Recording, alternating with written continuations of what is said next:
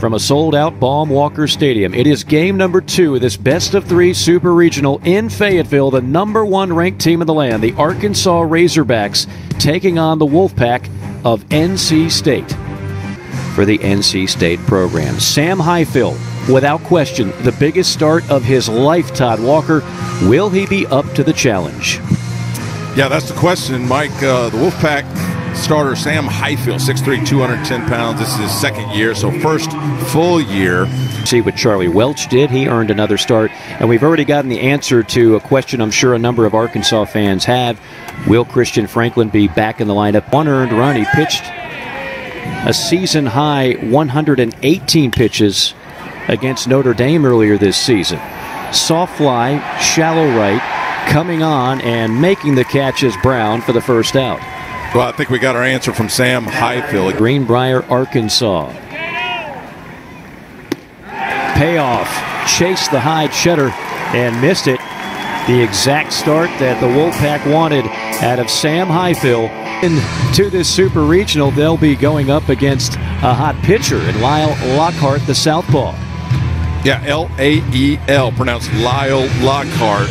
6'3", 220-pound, fifth-year grad transfer from Houston. He's a two-way player when he got into college, so he's going to be athletic on the mound. He had a perfect game with 2 outs in the 7th versus Georgia in the SEC tournament. A ground ball to the shortstop, weren't able to make the play. That was a base hit, but This is, again, an NC State lineup that can be lethal, and they have been for much of the season the best offense in the ACC. Torres had the home run yesterday. Gunna and Butler, a very strong opening 3 for NC State. This one sliced into left. Wallace barely has to move a muscle to put that one away.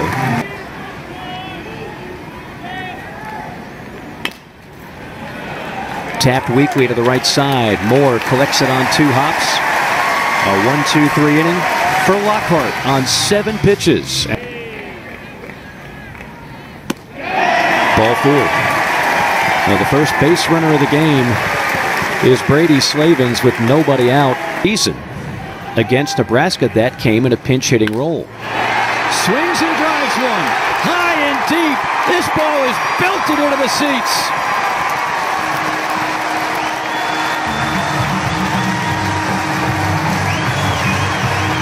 It is your world, Charlie Welch. The rest of us are just living in it.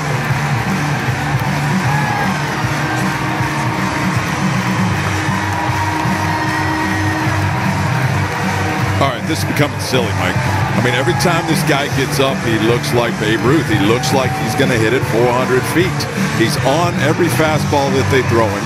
And if you try to flip him a curveball like right now, this is what happens. He sits back, and that ball is stung to left field. 2-run lead for Arkansas. Look at this compact, nice swing, the stride, the back. That ball is lasered down the right field line and caught shy of the track by Brown. It's getting to the point where when Arkansas hits a ball in the air. Tatum out of Collierville, Tennessee. And coaxes a leadoff walk. That's exactly what the doctor ordered. 2-2 count on the Wolfpack backstop. Luka Tresh. Strike 3 called. Runner goes. Safe. Tatum beat it out. See what he comes with. 3-2. He challenged him and he won the battle. Off speed at 85 and by the swinging bat of Devontae Brown. NC State, they can't mix and match. Again, they're limited in what they have, and their rotation features right-handed pitchers. Beautiful knee buckling curveball there to retire the side in order. Great response by the freshman Sam Highfill. She said, yeah, but that's almost 100% more than you were making the year before. Good luck. Economics. To deep short. Battles. He's had a flair for making some sensational plays. 200 feet grows every time we tell that story, but he did hit a lot of them a long way. I think it's a kind estimate. Oh, this is going to be trouble. He's going to beat it out. J.T. Jarrett, the son of Notre Dame head coach Link Jarrett, with a bunt single, and the first 2 are aboard for the Wolfpack. As the day is done for Lyle Lockhart, Ran into some traffic here in the third as the first two reached without getting a ball out of the infield. Now with the sacrifice, 2 in scoring position for Tyler McDonough, who will go up against Ryan Kostu out of the bullpen. Todd, I know you saw a lot of him in Hoover. Yeah, now the second most appearances out of the pen behind Superman Kevin Kopps. This will be his 26th appearance. NC State team that made it to a super. Hit on the ground, right side. This will score a run. Moore will throw to first, and it's a 2-1 game.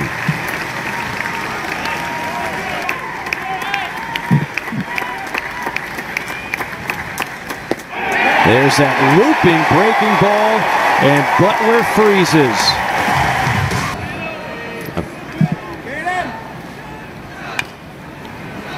Little tapper to the right side. Charging is Jarrett. Jarrett makes a fine play. He is stoic, but he's fair, and he treats his players well, and they learn so much when they come to Arkansas under that man, Dave Van Horn. Well, you heard Anthony Avent say he's got a lot of confidence in his freshman, Sam Highfill. A good inning there. 1, 2, 3. He is retired now. The last 9. 2-1. Bottom of the fourth, middle of the lineup up for the Pack. Tatum, Torres, and Tresh, triple T. And for the third consecutive inning, NC State has the leadoff man aboard.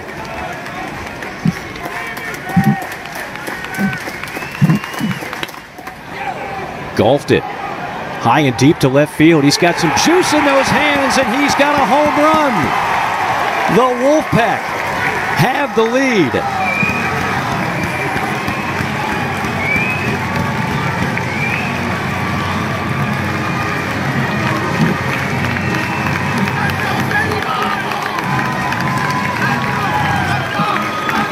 Ryan Kostu spin that curveball to Johnny Butler in the last inning, struck him out looking, tries to come back to it again against Jose Torres, who had the home run on the first pitch in yesterday's game, gets it out over the plate, gets that launch angle swing going, pops it over left field, and puts some energy back into the Wolfpack dugout.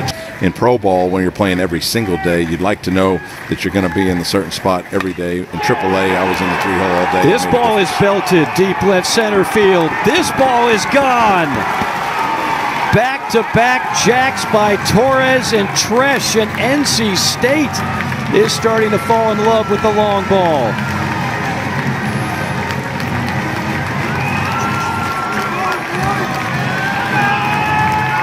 #15th bomb of the year for Tresh.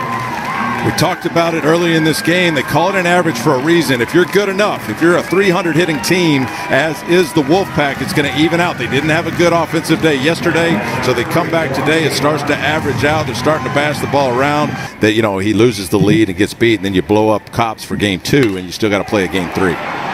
Menchik puts a charge into one. High and deep to left field. It's out of here. Third home run of the inning for NC State.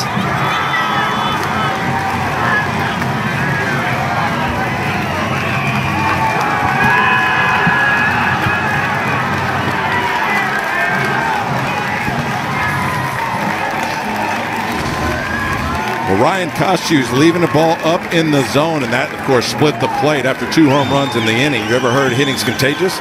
Wojtek Menchik gets up there with 2 home runs already behind him, pops it into left field, a 3rd home run in the inning for the Wolfpack, and they are feeling it right now. 1-1 to Moore. Moore rolls one over to second. Jarrett, great glove man up the middle for the Wolfpack. 1 up, 1 down for Highfill, who has looked impressive. Yeah, you are. Scary. Runner goes on the pitch, and he's in there safely. So another steal for the Wolfpack. That's the second. Real tough to handicap that one. 2-2 from the left-hander. Popped him up. Short right. Coming on is Goodhart, and he flags it down. Hat flying off. Ball in glove. Side retired. Wolfpack still up by 3. 0-2. Swing and a miss, and there you see him fooling around with that arm slot.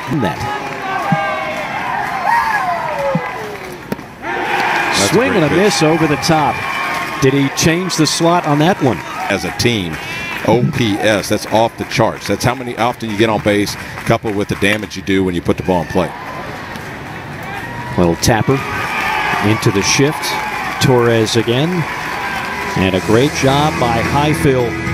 He has retired 15 in a row.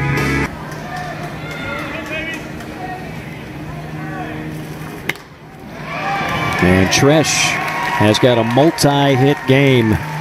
The sophomore from Safety Harbor, Florida, stands at first with nobody out with a 3-run lead, because this is an Arkansas lineup that has a whole lot of juice in it and could certainly mount a comeback. Every insurance run from this point on would be a 9-hole hitter who's not your average 9-hole hitter. JT Jarrett riding a 10-game hitting streak. Chops one up the middle. They're going to throw to first, so the run will score.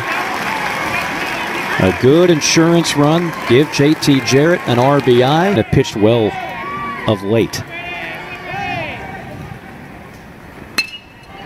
1-2, charged. Deep left center field. This might be trouble. Backing. McDonough leaps and can't come away.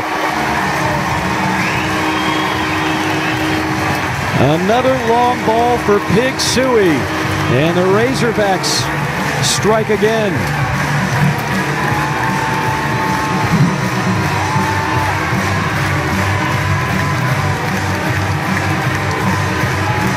14th home run for Brady Slavens, the first since that scary ankle injury in Hoover. Man, are they glad to have this guy back. That looks like the spot, Mike. Left center field. We saw NC State pick apart that spot a couple times a few innings ago, and now Brady Slavens had the double last night. He's been struggling a little bit offensively. The double last night, and now in his third at-bat here in the 7th inning, a blast to left field to go to 3-2. He's going to get the similar pitch on 3-2. Just takes you out of the chance that you might swing something bad. Ball 4 low. Bullpen is getting hot for the Wolfpack. Justice loosening up at the plate. Let him self-destruct if he's going to. The pitch count's up, and that'll be it. So we will see Evan Justice. And the strongest number on Justice, they've won the last 12 games he's appeared in.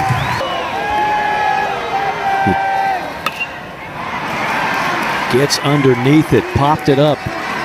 A committee near second base, and it'll be the shortstop Torres taking control and putting the squeeze on it for a valuable second out. That ball is hit sharply, and it takes a kangaroo hop near the bag. Digging for third and being there easily will be Welch. And Arkansas will send the tying run to the plate. Runners at the corners, 2 down here in the 7th.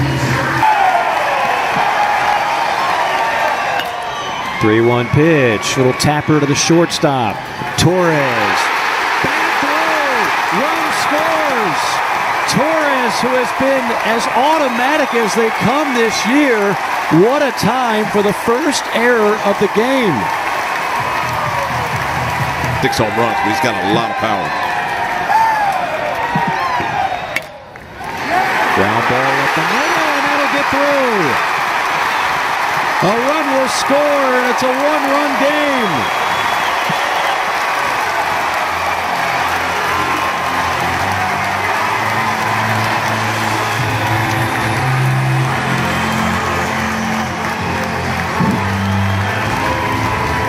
This is why having a stacked lineup matters. This is the 9-hole hitter, Jalen Battles, the SEC tournament MVP. He's had a good last couple weeks, and he pops it back up the middle. He's going to get a strikeout, but don't leave it lower than that, or it could get lost.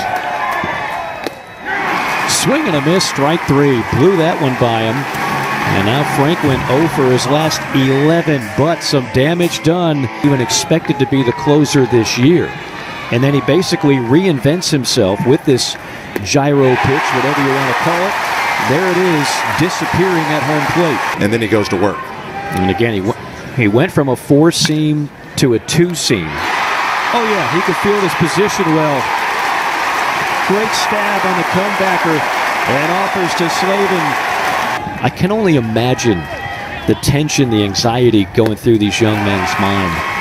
Swing and a miss, strike 3. They've accounted for all the production today. Strike three call. How about that effort from Evan Justice as he breezes through the Razorbacks in the 8th? About postseason baseball, this is what we love about the Supers. The left-hander, Justice on the mound. First pitch swinging is Welch. And this will be a can of corn for Brown, who makes the catch for the first out. Colin Smith looking to left field now at 3-2. You try to get the barrel out, look to pull, separate that lead shoulder a little early. Power on power, 3-2 pitch, he got him. He pumped another one over the plate at 94, and NC State lives to see another day. We will have a third and decisive game tomorrow.